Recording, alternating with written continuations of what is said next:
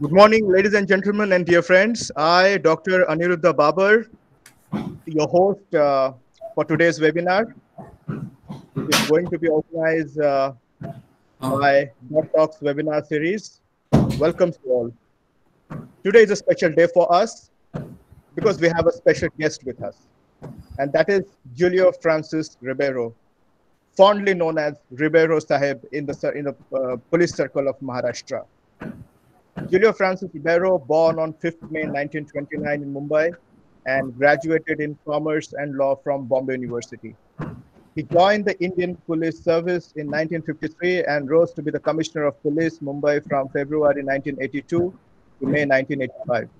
Later, he served in quick succession as Director General, Central Reserve Police, Director General of Police, Gujarat, Special Secretary to the Government of India's Home Ministry, Director General of Police, Punjab, and finally advisor to the Governor of Punjab. Besides other awards, he is the recipient of the Padma Bhushan in 1987. Post-retirement, Sir was appointed ambassador to Romania, where he served for 4 years from 1989 to 1993. Sir also runs two NGOs, the Mohalla Committee Movement Trust, that is MCMT, for communal harmony in the city of Mumbai, and the Public Concern of Governance Trust, PCGT, for good governance to fight corruption also in Mumbai city. We are really privileged to have Sir to speak on the very interesting topic, and that is depoliticizing the police. Considering the today's scenario and the political context, this topic is very important, not only for the democratic fabric of this country, but also its future. Sir, on behalf of TETSO College and TETSO.Talks webinar committee, I welcome you and request you to take a charge of this virtual stage, and please begin with your presentation. Thank you, sir. Over to you, sir. Thank you, Dr. Babar. It's a very important topic, I agree. And I'm very happy that people seem to be getting interested in it now. I've been trying to get the public interested in this topic, writing about it, but nobody seems to bother. They don't understand what police reforms mean, for instance. They think it means that the police should become more amenable to the public, that they should be polite, that they should talk well. All that is true, but that depends upon the leadership of the police. The leader can always ensure that that is done. But when we talk about police reforms, it means depoliticizing the police. Because if the police act according to what the party in power wants and not according to the law of the country, then the police is not doing the job that it had been set up to do. The police is a very important arm of the government. It is its most visible arm. And people more or less understand that this is government. This is the representative of government. There are two big government agencies in the city of Mumbai, for instance, big city, a metropolis, which is one of them is the police, and the other is the municipality, headed by a municipal commissioner, who usually is from the I.P.S. So you have these two who really matter to the ordinary person. Now, what is politicization? How is the police politicized? It is politicized by the misuse of the power of appointments and transfers. This is the one-line answer to the question of how the police gets politicized. Now, this power of appointments and transfers, as you know, even in Nagaland, vests with the state government. And when you talk about the state government, there are two ministers who are involved. One is, of course, the chief minister, to whom every important decision goes. And then there is the home minister, who is in charge of the department. Now, if these two gentlemen get together, or if there is one person, for example, in Bihar today, Nitish Kumar has in charge of the home department also. This used to happen even in Maharashtra. Usually the chief minister used to take charge of the Ministry of Home. And that is how it is not there today in Maharashtra, because another party it's a three-party government, and the NCP it holds the portfolio of home. But so normally you have two, but very often just one, that is the chief minister. So whoever is in charge of home is the person who decides whom to post. And these are the postings at the higher level.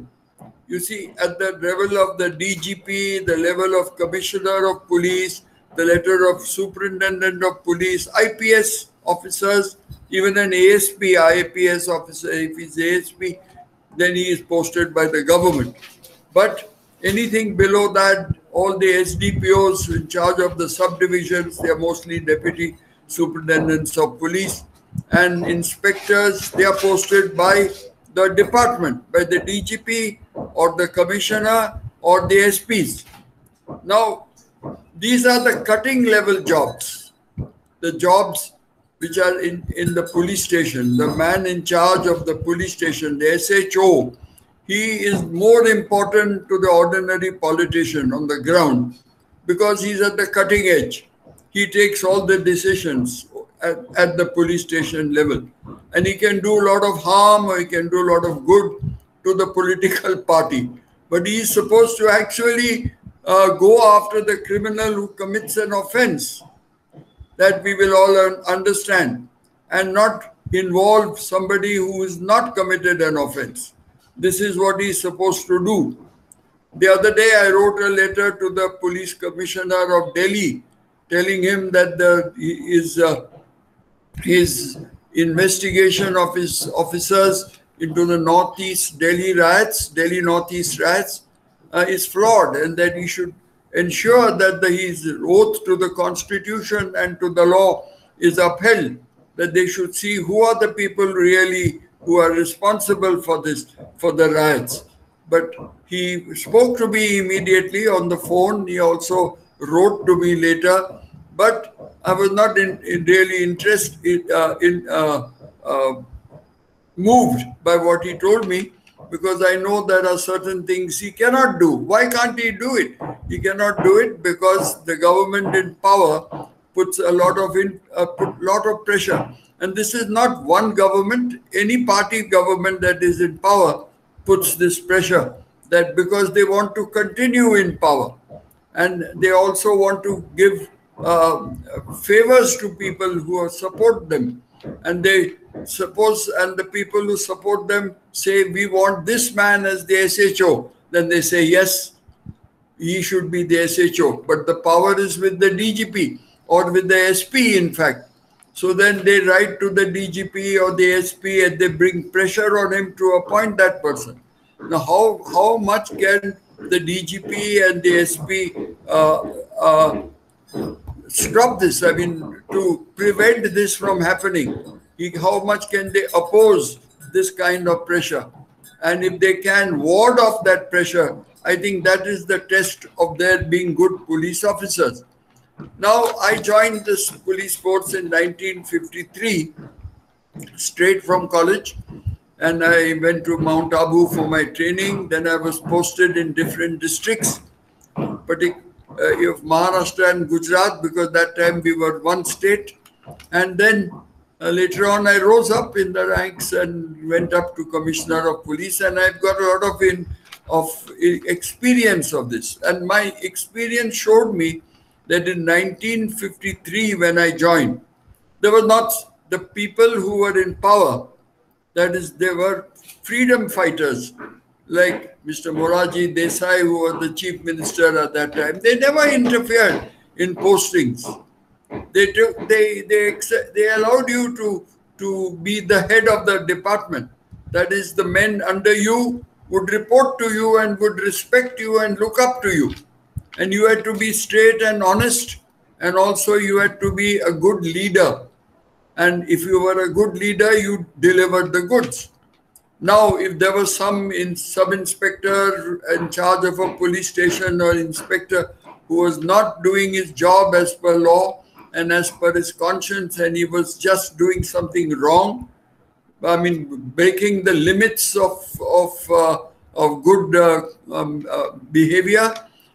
It is the politician who was elected by the people who would bring this to the notice of the SP and even to the DGP's attention or to the DIG's attention, and then a whole system of putting that right or transferring that man or disciplining him would rest with the police officer.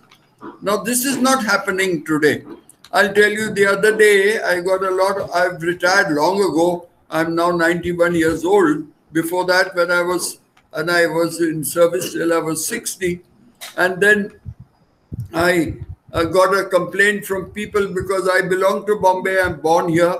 And I know a lot of my classmates and others, people who have worked with me, people who have studied with me. So they came and told me about a certain inspector in charge of a police station. So, and there is what they told me, and many of them told me, many of them separately told me that he was really playing havoc. So I phoned the police commissioner, who was a very good man, incidentally, and I told him, this is what I learned. And he said, you are right. So I said, you are saying that I'm right, but why do you allow this man to continue to play havoc? So then he told me, I have written to the government. I said, what? Police commissioner cannot take action against a man who is playing havoc? You cannot even shift him from there? And he said, no, I have to go to the government. And because some rule that the government has made saying that the government will decide these complaints. Now, this is ridiculous. That means you are making the police force into a non-existent body. I mean, without any teeth. Just imagine if there is war, and if the government, the defense minister or somebody down the line decides which colonel should command which battalion. I mean, we will lose we will lose battles, we will lose the war. Brigadier Rajpurohit will tell you that. How can he's got to be commanded by his own hierarchy. But here we have now total confusion, and the police force, which should look up to their own bosses, look up to the person in Mantralaya, to the minister, or even to the small babus who are working in there. So even policemen, ordinary constables, who should come in the orderly room and plead their cases, they go to the Mantralaya. You will find so many of them hanging around in uniform. No, this is not good governance. This is what is going to cause all the trouble and is causing all the trouble. The people must understand that. People must understand that unless operational independence is given to the police officers, and then they can be held accountable. But if the people in Mantralaya and the babus and the bureaucracy decide these postings because of all this kind of aberrations in the system, then you are going to have complete confusion, and it is not good for administration or for governance. So this is now when I joined service, the government used to appoint all I.P.S officers, even ASP. Though I was an ASP holding charge of a subdivision, the government used to tell me where I should work. Whereas otherwise, the DYSPs who held charge of the subdivisions would be appointed by the DGP, and the government never interfered. And for postings of commissioners and SPs and other ranks, DIGs, etc., it is the DG, or at that time there were no DGs, IGs, who would make his recommendation to the Home Department. Home Secretary would put it up to the minister, and the minister normally just passed everything. Once in a while, they would make a change when they knew that that person was not behaving properly. That is all that they did. Otherwise, they just went by what the DGP did. But today, the government just changes almost all the recommendations of the DG. The DG becomes almost a non-entity. Everybody down the line knows it. So you have really weakened the post of the DG and the man who should be looking up, you should be looking up to. The whole department should look up to him. And if he is a good man, honest man, if he is an efficient man and a man with a conscience, I think that things will improve considerably. Then how do you appoint such people? Now, because one person, that is the home minister or the chief minister, whoever is in charge of home, if he decides who should be the DG and who should be the commissioner of police of Mumbai, a very important position, then they do it on their whims, and they do it looking at their own interests. That is, who will listen to us, who will do what we want. And the whole problem has arisen because even senior I.P.S. officers now, senior I.P.S. officers are lobbying for their position. They want this position, they want that important position for different reasons. Some for corrupt motives, some because they want to feel important, some because of their children's education. There are different reasons, but they go and plead with the politicians. Once you plead and get the posting after the blessings of the politicians in power, then you have lost your soul. You will have to return the favor. You will have to do what they want. And I've seen this happening many times. I knew one young officer who lobbied. He even sent, and he became the commissioner of police. And very soon he used to get the letters from the Mantralaya to appoint so-and-so, appoint so-and-so to the police station, because that is where they are interested. The political class is interested in the cutting edge, and they want cases to be decided according to their whims or according to their interests. And this is what is happening today. So there is no rule of law as such, because the police is supposed to investigate cases according to the truth, according to what the facts, according to the law, according to the constitution. But do they do it? They do it in ordinary cases, and then they also play havoc with the poor people who are the perpetrators of the crime. They remain in prison for long, and sometimes for no reason, for wrong periods, which is a very big injustice. But the people who should be there, they often get out. You know that. Now they just go according to who is a favorite or who is very close to the persons in power. Now you have seen this case that happened recently about Sushant Singh Rajput. It was just a actor who was a good actor. He would have been he was well received by the receptive public, but he was probably bipolar, and then he committed suicide. Now he had a girlfriend, and that happens with many people, and she tried to regulate his drug use and things like that. But finally, what happened was that there was a rumor that a gentleman in the minister in the government, a young minister, was friendly with him, or he went for his parties. Whether it was true or not was not established finally, but probably the government at the center felt that, look, here is an opportunity to bring down that government. Now, because of that, to make a whole case of this, and whether it had any effect on the Bihar, going to have effect on the Bihar election, nobody could say, but certainly it did not. Finally, nobody bothered about it. No, even the Rajputs did not bother about it. And yet that poor girl was hounded by the TV channel. I've seen it myself, the way they went after her. It was very, very unfair, and it really hurt your conscience to see what was happening. So now, when finally that they tried to get even with the gentleman and arrested him, I don't think that it was a correct arrest. It was not, because there was no offense made out. He had not paid his bills. Not paying his bills is not something which you will say will cause somebody to take his own life. But they made it out that way, and I don't think even if somebody does that, that takes his own life because he has not been paid, it doesn't amount to abetment to suicide.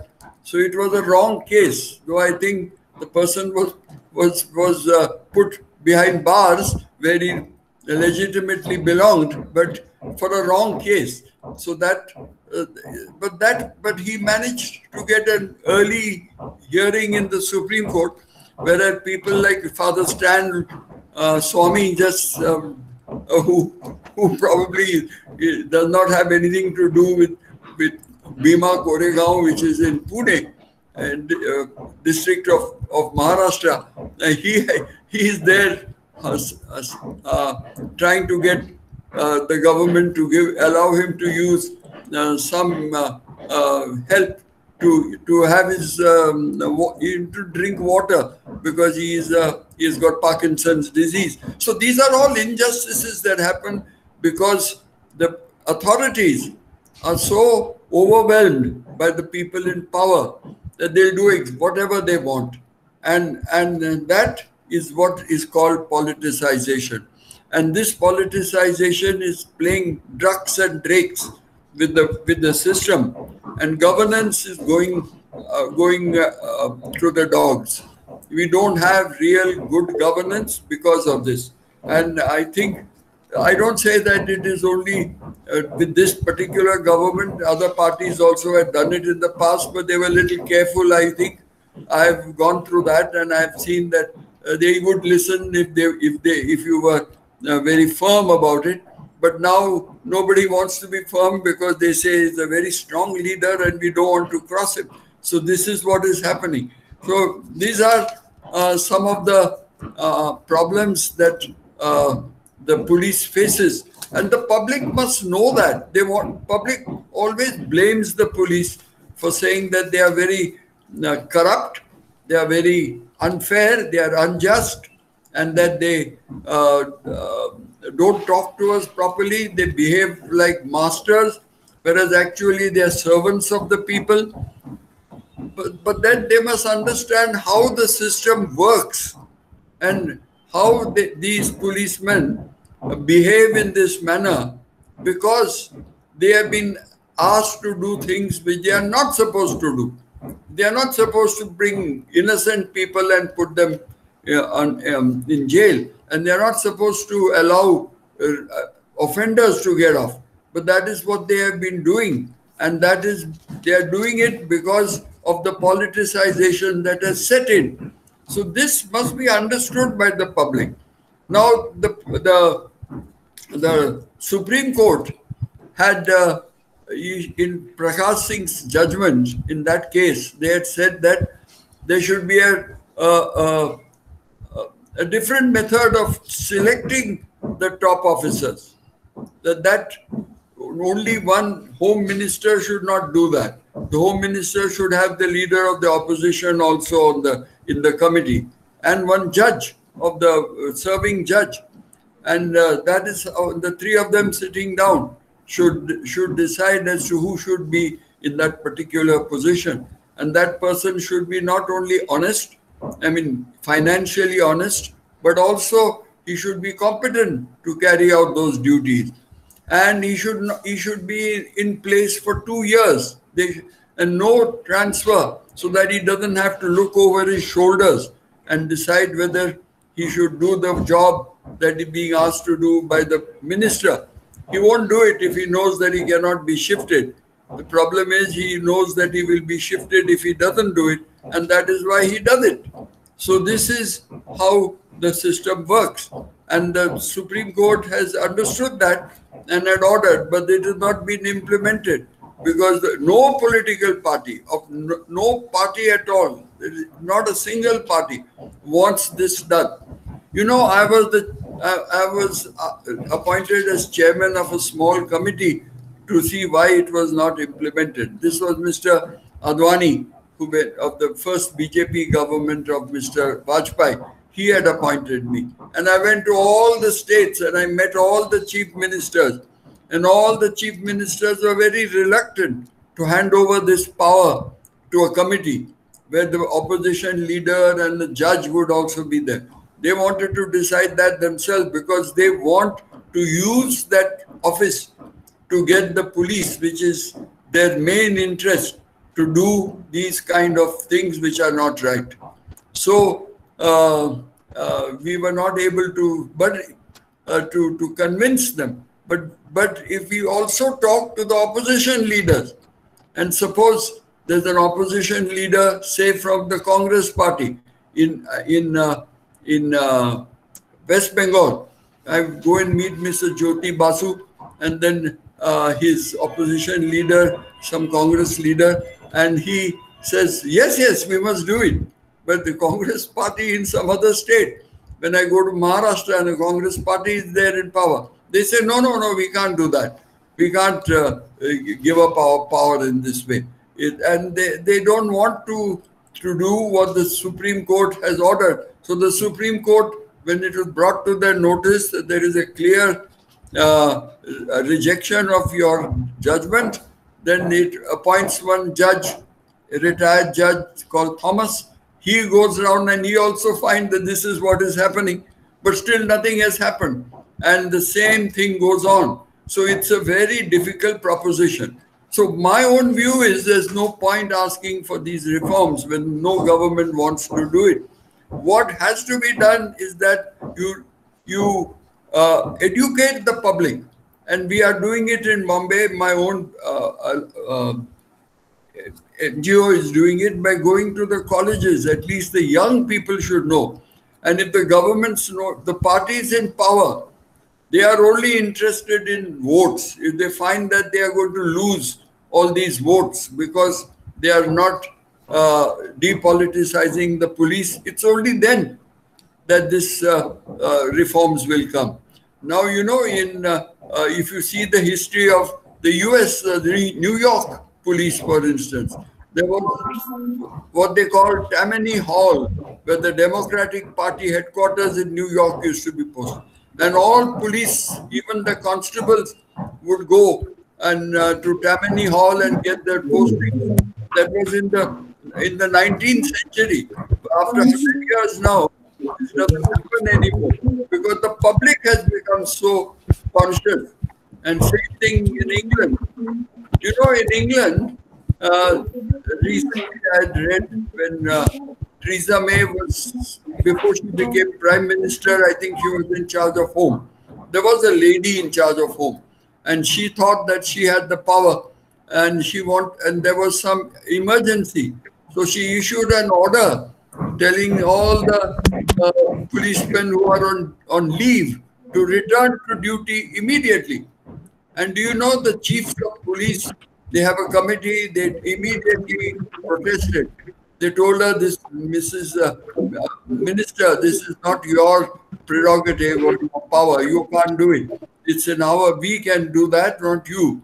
And who will do that? And who will tell such a thing to the politicians here in India? Nobody dares to do it because they know the next day they will be transferred out.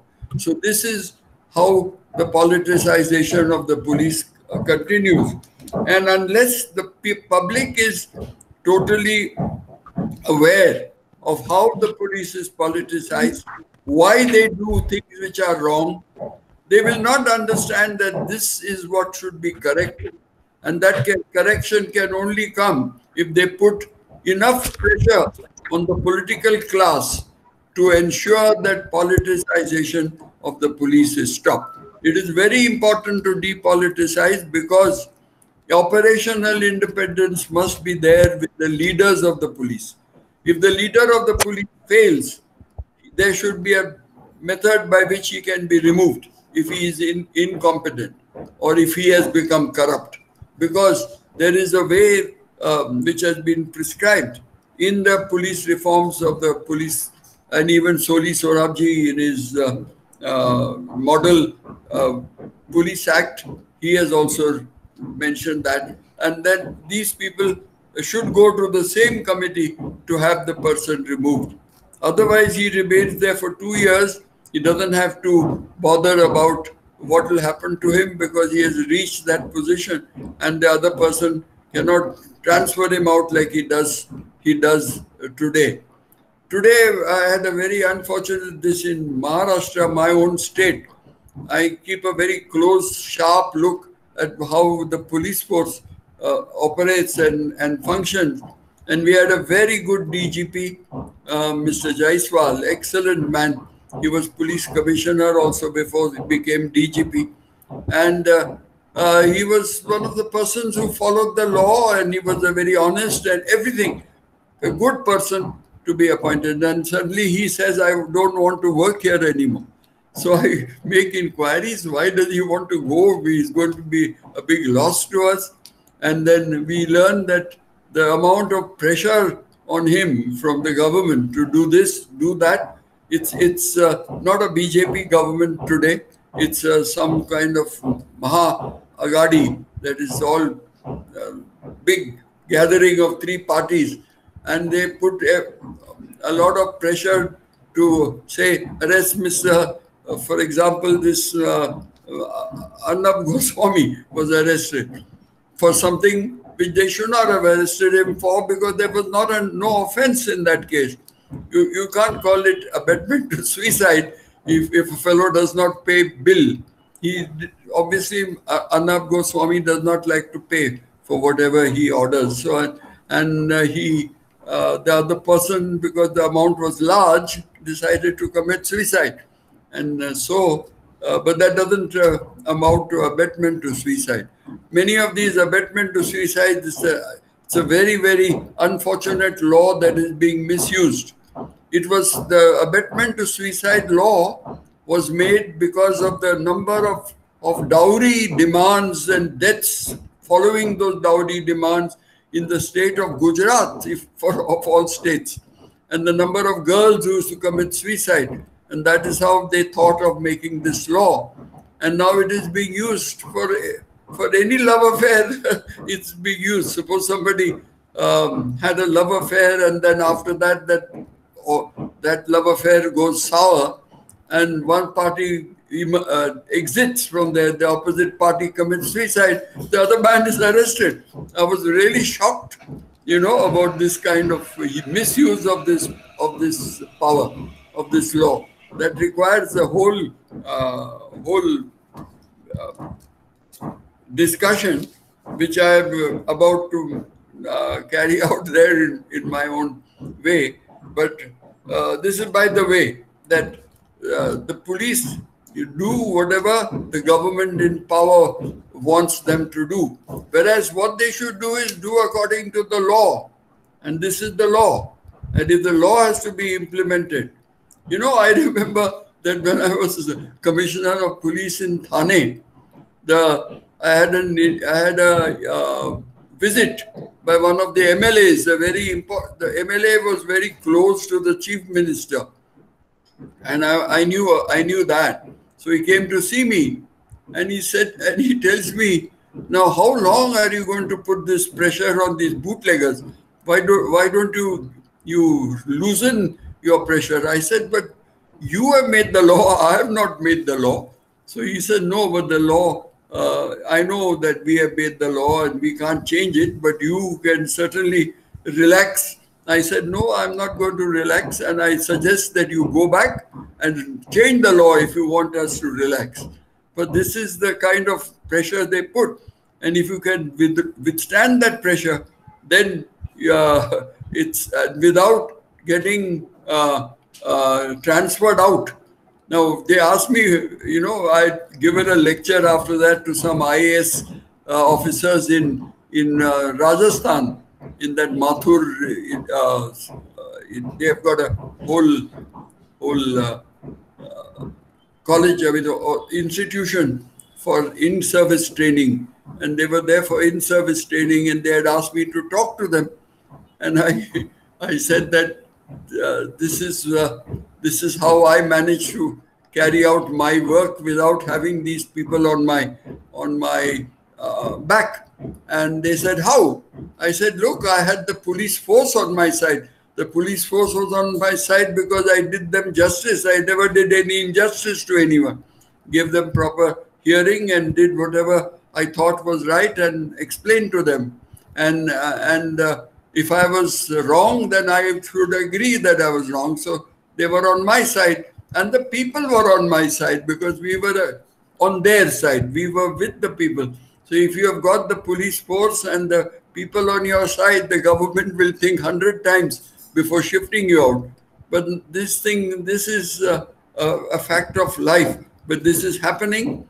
Not everybody gets a chance to get the police force and the public on its side. So they should have the whole system in such a way that the police force is depoliticized.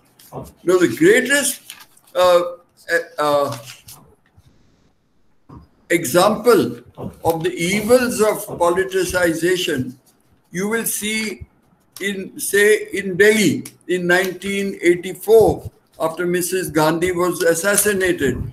Then there were widespread anti-Sikh riots. Now, why did the police not act very swiftly? They felt that the party in power is the Congress party. The mother of the prime minister has been assassinated. So we will not be very diligent in our job of stopping it. So this is what happened. And then later on in 2002, after the Godhra train matter, there was a pogrom of the Muslims.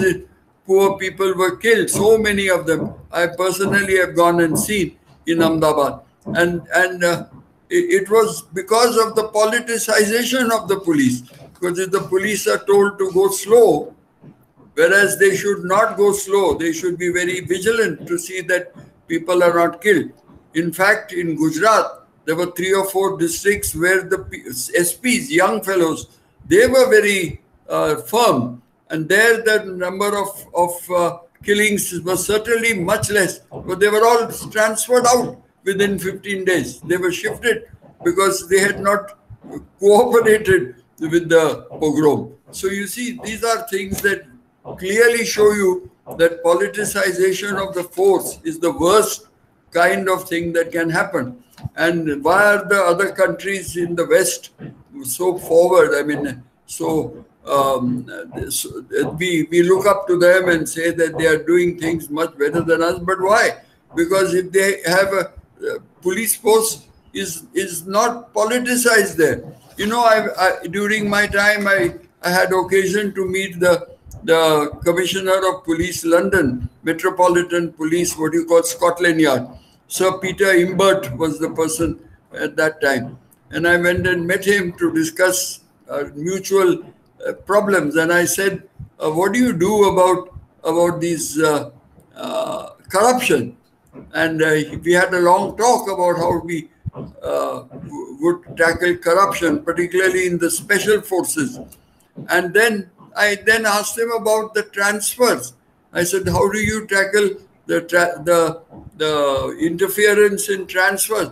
That, he said, what is that? So I said that when they ask you to post somebody in this police station and that, they said, no, this never happened. I've never heard about it. So you see, this is the way politicization happens, that you interfere with postings and transfers.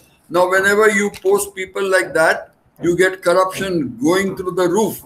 You can't even, and the police commissioner can't even shift the man out, as I gave you one example of that. When I talked to the commissioner, he said, I have written to the government, and the government decides whether that corrupt fellow should be out or not. And if the corrupt man is also sharing his whatever he gets illegally, then you will have him there for the rest of your service. So these are the things that happen, and it is only the people who can really put it right. They have to be constantly told about it, and they have to take up this matter.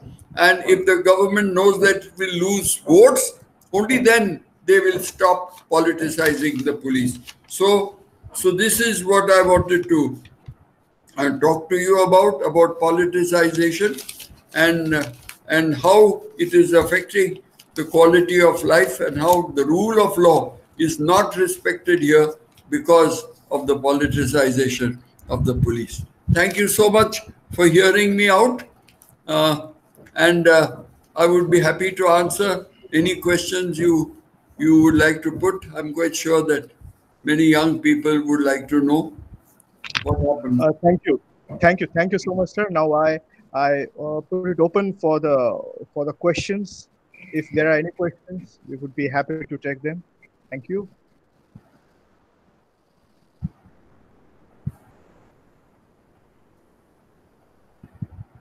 If one person asks, then others will start. You see, otherwise nobody wants to be the first. That I've always seen.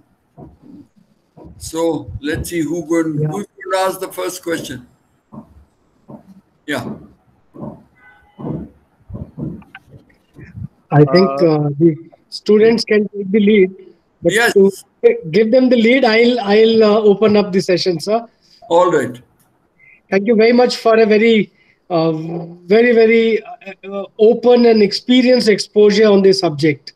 Yeah. This subject has always been actually double-sided for majority of us. On one side is the rule of law, which legally, ethically, morally, the police must follow. On the other side, there are practical, realistic pressures of modern day society, the political bandwagon, and so on.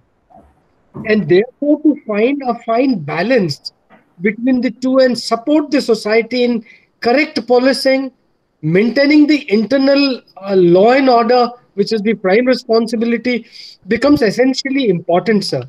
Therefore, what my question to you is, how do you maintain this fine balance between the legality and ethics of moral policing, sir? You see, it's not easy to do it today because it's, I'll tell you, I worked at a different time. So it's very unfair on my part to say that the police force has become this and become that, because I worked under different people. And I remember that I'll tell you about my own experience and you'll be able to understand. It was in Mumbai in 1985 when there were communal riots. Now, in communal riots, if you want to stop them, it's not difficult at all. You have to find out who are the instigators of the riots. The people who kill and get killed are the poor people living in the slums, etc. But the instigators don't kill, they don't get killed also. They are sitting in their offices or in their mosques or in their temples or whatever. So who are the people who are instigating? And I found that in my city of Mumbai at that time, the instigators belonged to a party called the Shiva Sena, and that they were basically, they were organized in a certain manner. They had what they call the Shaka Pramukhs. Shaka Pramukhs means in each locality, there was one fellow who is in charge. And he was like a capo, in the underworld. And his order, without him, the top leadership would not be able to function. Now, the top leaders don't go around and killing, or they don't know how to do it even. They don't know how to even get people. They can speak, they can talk, but they cannot really organize them. And I said that we should not touch the big leader. At that time, Bal Thackeray and his number two people, there were about 20 of them, they should not be touched. They are ministers and things like that. Get hold of all the top capos, those 51 or 52, there were in each police station one. and let us put them back. They won't, then their whole ability to operate would be flattened. And we did that immediately. Immediately there was absolute quiet the next day. And then I said that perhaps the opposite side, which the Muslim side, which usually builds up the defense, they might get a little out of hand. So let us take their leaders, who are the ones who give them the arms and things to defend themselves. And they are the underworld dons, you know. In Bombay, they have all those dons, and these dons are usually, many of them are Muslim dons. So we got them all locked up in next day. So the whole thing was, now the repercussions were very interesting.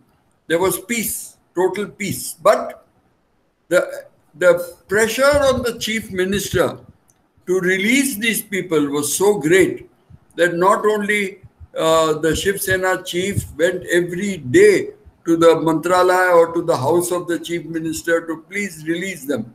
And I promised that I'll do that. I will be very quiet. And the Muslims, their Congress MPs from UP, they flew to Bombay to get and put pressure on the Congress chief minister to release all those dons. You see, because they were the ones who were probably financing their political activity. So this is how those pressures came. And that pressure, naturally, the chief minister put on me. Sodun they, you know, in Marathi, he said, please leave them, leave them. So I kept on. And then, fortunately, the chief secretary was a good person. He became the Union Home Secretary later, Mr. R.D. Pradhan. He recently died. He supported me in a big way.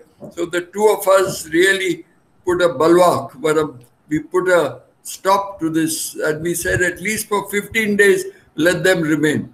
So we made a target of 15 days. We managed 12. After that, the chief minister himself said, no, I'm going to, if you all are not doing it, we will do it, and release them.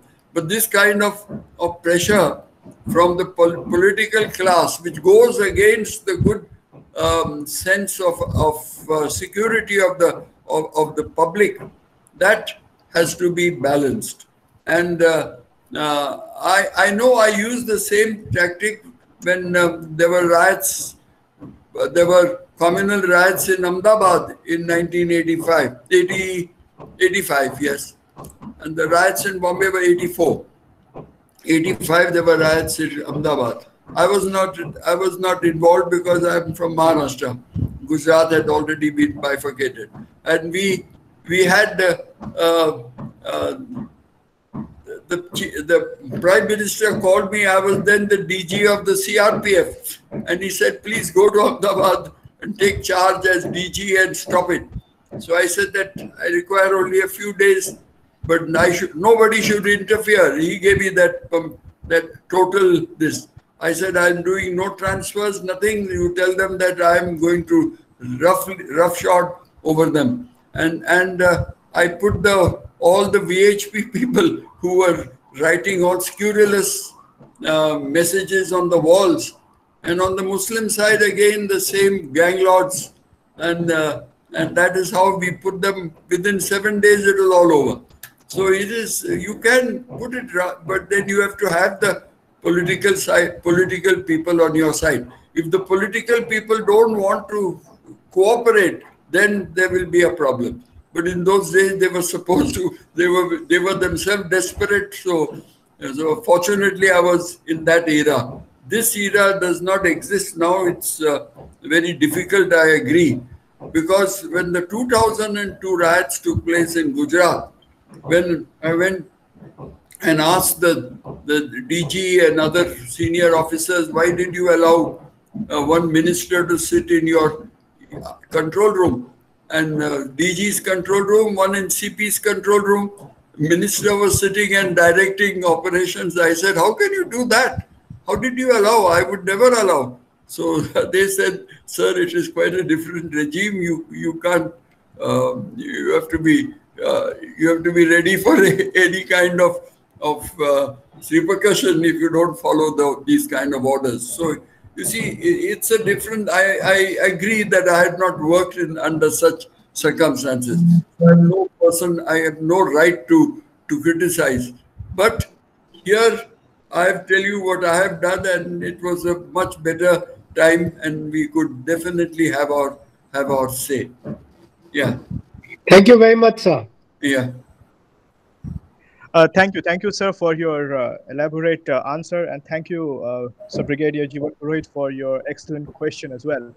Sir, my observation is that after the service, many people are inclined to join politics, right? And this is actually a very debatable issue, also, right? So, my question is, especially in the context of the senior IPS officer joining the politics, right, immediately after their retirement or superannuation. So, don't you think that whether a procedure needs to be installed, there has to be some procedure for a police officer to not to allow to join politics at least for 2 or 3 years post retirement? What is your take on it? You see, this has been happening for some time, but we find that people who feel, the persons who join politics perhaps are those who feel left out of all the excitement that when they are in service, they are in the public eye, and they like that adulation. Perhaps they didn't get it when they are out of service, so they want to continue to be in the public eye through this method of joining politics.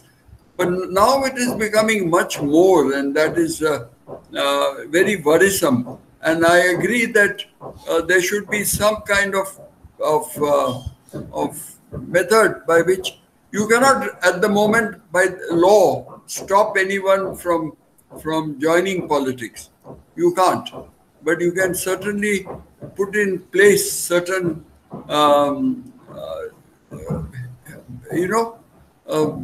a certain wall, firewall, whatever you call it, to see that they do not take undue advantage of their being at the end of their service to do harm to the body politic, to do harm to the rule of law. Because if that was their intention, then of course there is always.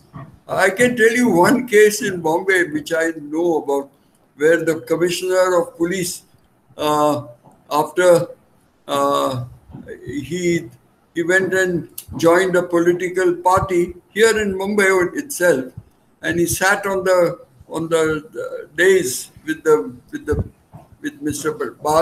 Bal Thackeray, and he was there. But the people, the followers of the Shiv Sena themselves said, "We don't. Why should we lose our chance?" And this man who had just been the commissioner, and he was on the other side. Suddenly he comes here, and they put so much pressure on their own boss that the man's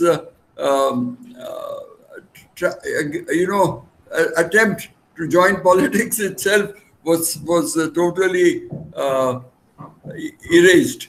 So this is what happened. I've seen myself, but these are things that each case is different. But perhaps people are thinking about giving it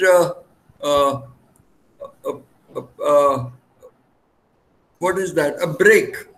You said 2-3 years. I thought they said 1 year.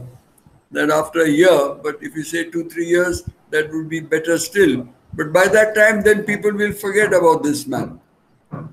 You know, this man of the DG of Bihar, he had decided to join, but I don't think he got the ticket. So with the result that he wasted all his time. So I think these people should be given a chance to hang themselves. Yeah. Thank you, sir. So Yeah. another question from my side would be, it's regarding the practical challenges that police officers on the ground they face because of the unnecessary interference in the investigations, right? Because I was also practicing in the Bombay High Court, and off the table, off the record, many discussions happens there also. So considering the factual reality of not only Bombay police, but all over India, right? And unnecessary interference of the political masters into the investigation. So how can the loyal policing, we call it loyal policing, or as Brigadier Raj Purohit used the word moral policing, could survive in all the chaos? Like a young boy wants to join the police service, right?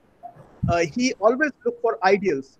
He always look for the people to look up, right? But do you think that such environment still exists today for the young generation? Do you think that the investigation can really be free from political influences? Sir, what is your take on it as a police officer, as well as a person who runs an NGO and who fights for the rights of the people? I think that, look, much depends on the leadership of the police. If the police leadership is quite clear that they know what they have to do, that they have taken an oath, and that they will follow that oath, and that they will not get influenced by the political class. So the political class has its own interests, and their interest mainly is to remain in power or to get power. So they want this done and that done, but if it is not the right thing and it is not according to the facts of the case, I don't think that you should do it or agree to do it. And I know many officers who don't do it. I mean, they say that, look, we can't do that. They do try to show that they are willing to come to a certain position halfway or quarter the way, but that is just to remain there, to safeguard their own position. But they have a conscience, and with their conscience they say that, look, we cannot do this we cannot do. If you want to get this done, then perhaps the best thing is to not have me here in position, because I will not be able to do it. But it's difficult for many. I don't see many officers taking up these stands these days. They are more interested in their own. That's unfortunate. We have to build up a young youth, which is more, with strong character, with a sense of values that does not just rely on becoming rich quickly overnight without doing any work. This is what many people want to do these days. It's unfortunate but true. Yeah.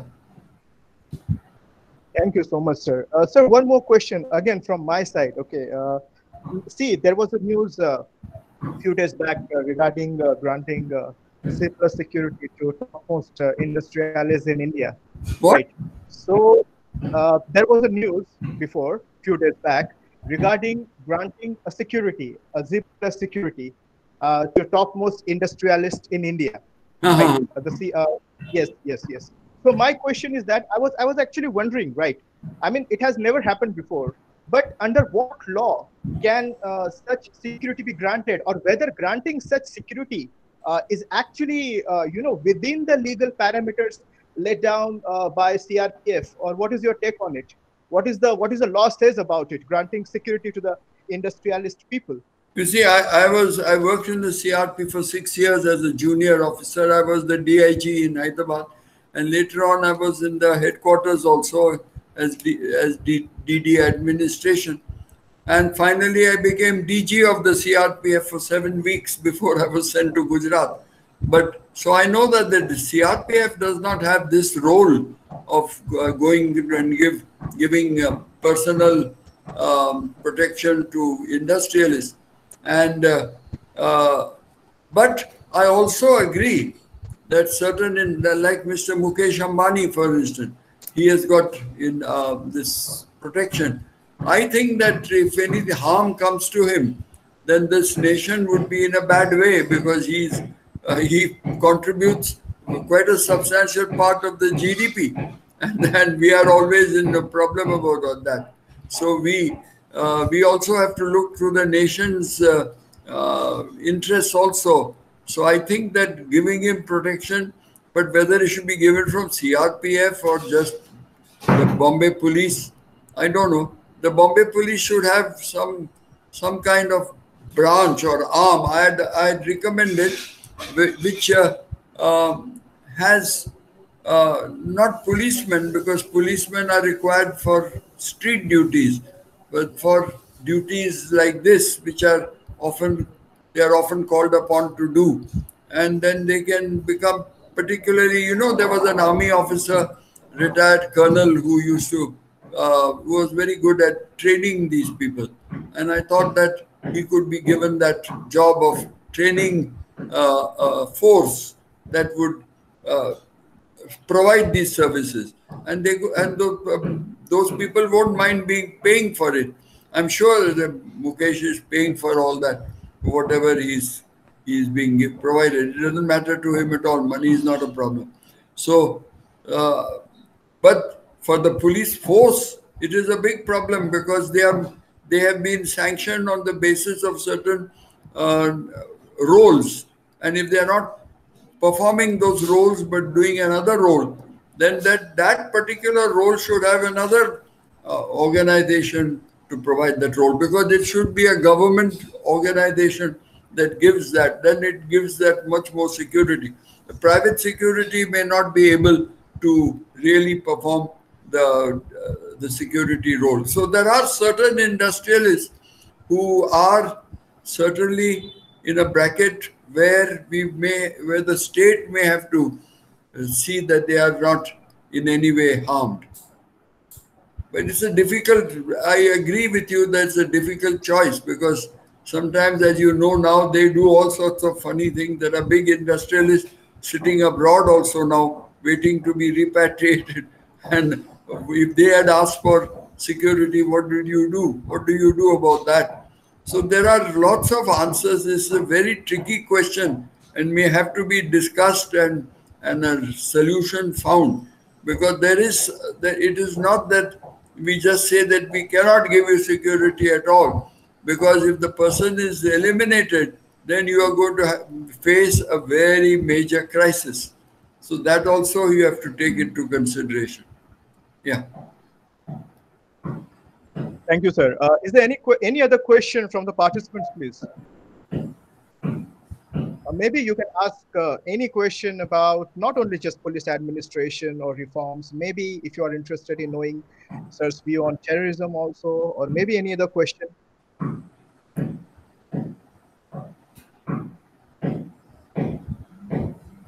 Okay, so if there are no more questions, and almost it's a time now. So, sir, let me thank you for your time, and thank you for really joining us and enlightening us, to the scenario that the country is actually experiencing, not only in terms of the policing, because I believe somewhere that uh, the political influence is everywhere, not only in the police administration, but also in other departments also, as well as in the private sector as well. So actually the problem is very grave and very complicated as well. But yes, the solution has to be there, and solution, I believe, lies in the hands of the people of India. We are the people of India. The Constitution of India is with us. So somewhere I feel that we all need to understand our constitutional rights, our constitutional liberty, and with that we can collectively, I believe, find the solution. Oh, there is one question. There is one question coming. Sure, sure. Viju George, please, you can ask your question, please. There is one question coming. Mr. George?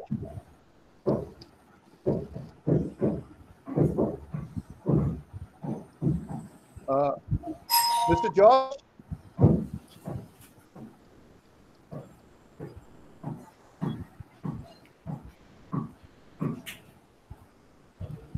Mr. George, can you hear us? I think there is some technical problem. We are not able to hear anything. Mr. George, you can write your question here in the chat box, if possible. I'll read it out.